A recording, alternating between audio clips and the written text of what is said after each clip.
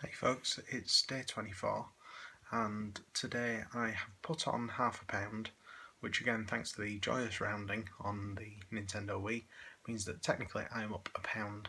So I'm alright with that. I've had 2 feast days in a row, neither of which were too crazy. The calorie intake was kind of where I expected it to be.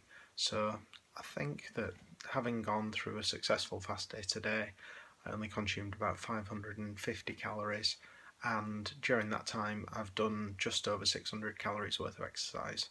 So hopefully tomorrow should be a positive day on the scales, and if not, I'm just feeling better generally, so that's always a perk.